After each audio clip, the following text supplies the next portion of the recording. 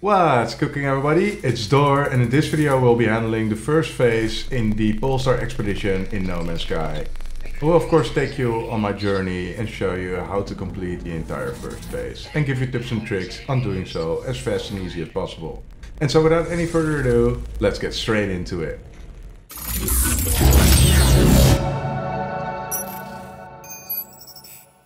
So to start the Polestar Expedition, make sure to select an empty save file.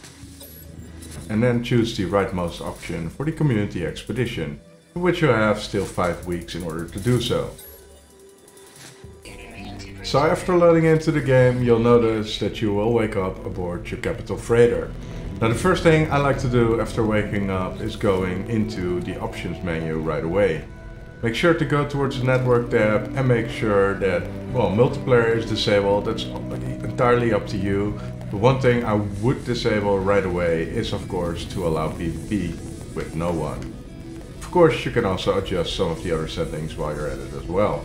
So after you tinkered around in the settings, it's of course also always wise to go to the Expeditions tab and to go over all the milestones you'll need to complete, as you can see which ones you could combine. Make sure to select a different milestone and then reselect the log 1 emergency milestone. You'll see that the new expedition log entry is available and to speak to the commander to access the record. So make sure to walk up to him and do so. Select the access ship's logs. And of course, after doing so, the log 1 emergency milestone will be completed. Of course, make sure to head back into the expedition tab to collect your rewards, which is a starship inventory slot, salvage frigate module, 2 wiring loom, the cargo bulkhead and the purple paint. So you can add the slots immediately to your ship. So after doing so, I would recommend to select the all hands on deck milestone, which will require you to repair the critical freighter systems. If you open up your freighter's inventory, you'll notice that the atmospheric control unit, the freighter hyperdrive and the matter beam are all broken down. Starting with the atmospheric control unit, this will require 60 chromatic metal, 30 gold and 1 wiring loom in order to fix. These are all items you should have at this point. A hyperdrive will require you to insert 250 chromatic metal, 2 antimatter and 2 antimatter housings. So make sure to put the chromatic metal in. Now of course, to create the antimatter and the antimatter housing, we will need to have some more condensed carbon and some oxygen and ferrite dust. But this will complete the all hands on deck milestone. And I will reward you with 2 antimatter, 3 starship launch fuel and 2 repair kits. Of course, you can immediately insert the antimatter into the freighter hyperdrive. Now it will only require 2 antimatter housing in order to be fully fixed. Now of course, when you just start a game, what I also like to do is to make sure that you move all your technology into the technology slots, and if possible, of course, have them touch each other for an adjacency bonus. Should also have received the cargo bulkhead unit, make sure to head towards your upgrade terminal. Here you can select add additional storage and to select one of the slots you want to increase on your freighter right away. And of course, this is possible for your general inventory, your technology inventory and your cargo inventory. So next up, make sure to select the planet side milestone and to make your way towards your starship. Get into your starship and take off. Fly towards any planet and land on it. Once you have, of course, make sure to check your surroundings for the items you'll need to survive. And of course, the planet side milestone will unlock right away. And claiming this will reward you with the refiner room plants, 210 oxygen, a band hazard protection upgrade and a powerful mining beam upgrade. Make sure to immediately install the hazard protection module. And of course have it touch your hazard protection for an adjacency bonus. And I would also recommend to immediately install the mining beam module onto your multi-tool and once again have it touch your mining beam for an adjacency bonus. Of course, this is also a good moment to get in and out of your starship to create an autosave, or of course to place down the save point to create a manual save altogether. Things you want to keep an eye open for is sodium, and also make sure to mine some dehydrogen when you come across it. Of course, also make sure to harvest some carbon and to harvest some ferrite dust as well. So once you have enough carbon and the hydrogen, make sure to create the hydrogen jelly and 2 carbon nanotubes. Go to your multi-tool and of course make sure to install the terrain manipulator. I always recommend on installing this right away, as it is a very handy tool.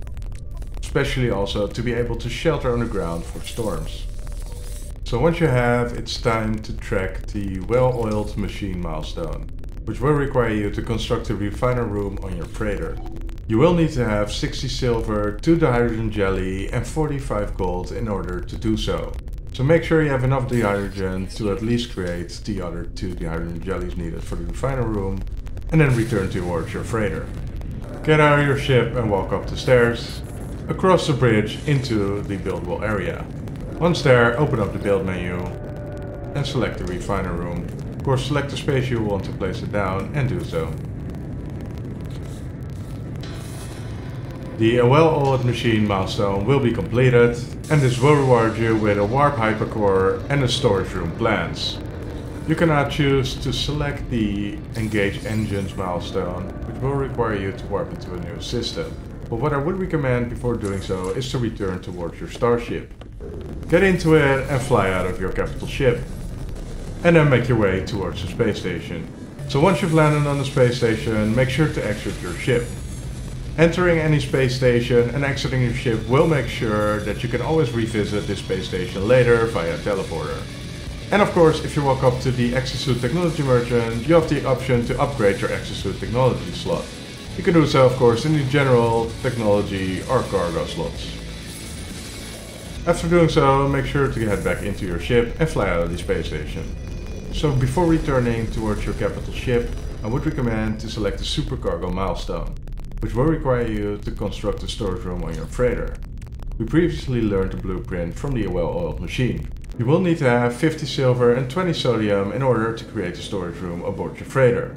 So make sure to fly towards the planet and keep an eye open for some more sodium. What you could do is skim the planet's surface and keep your eye open for a yellow glow, as these sodium planets will leave a yellow glow around them. If you found a cluster of a few plants, make sure to land next to it and to harvest them. Also always wise to keep your eyes open for a copper deposit like this one, and to make sure to mine it with your terrain manipulator. So once you feel that you have enough sodium to ensure your survival and of course to construct a storage room, make your way back to your starship and fly towards your capital ship. Aboard, return to the buildable area and build the storage room in a place you desire. Once you've done so, the supercargo milestone will be completed, and this will reward you with the interstellar scanner plans and 2 salvage frigate modules. If you select the galactic catalog milestone, this will require you to install the interstellar scanner. Open up the phrase menu and go to the technologies tab, and then select to install the interstellar scanner. This will require 70 magnetized ferrite, 160 chromatic metal and 2 wiring loom. Head up to your large refiner to refine some copper into chromatic metal.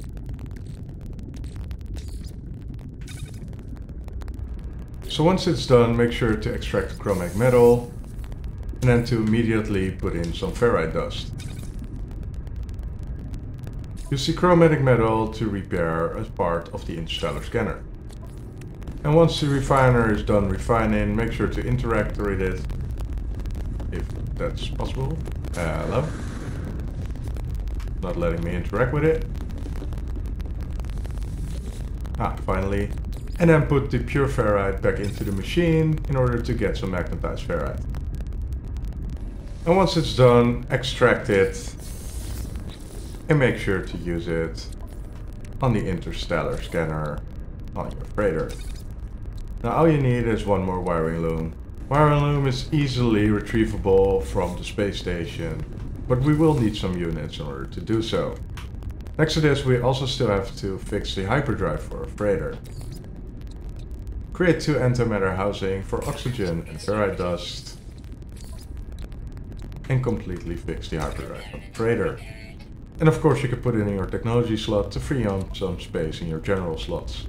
Now in order to earn some money to be able to buy some wiring loom, I would recommend to head back onto your ship, fly out of your capital freighter, and to fly towards the caustic planet Hobbelbjund.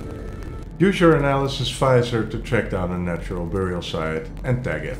Once there, use your terrain manipulator to excavate the site and to collect the ancient bones. I got a decent haul from this one burial site, but of course, if you want, you can rinse and repeat this in order to get some more, in order to make more units. Get back into your ship and fly towards the space station. Once you're at the space station, make sure to make your way up to the Galactic Trade Terminal. Interact with it and go to the sell page. Of course, make sure to sell all the ancient bone fragments you've just collected. Once you've sold everything, go to the buy page. And then of course make sure to buy some wiring loom. Once you've done so, get into your starship and fly back towards your capital freighter. Open up your freighter's inventory and select the interstellar scanner. And of course insert the wiring loom. When you exit out, the Galactic Catalog milestone will be completed, and collecting this reward will reward you with 2048 nanites, a powerful movement system upgrade and a powerful pulse engine upgrade. Of course, I would recommend to install both upgrades right away, and to make sure that the movement upgrade is touching your jetpack for an adjacency bonus. And same goes for the pulse engine module aboard your starship. Next up, I would recommend to not track the Engage the Engines milestone, but to select the Rendezvous 1 milestone instead. Make sure to walk up on the bridge and use the warp hypercore on the warp drive of your freighter, and then head towards the freighter warp map.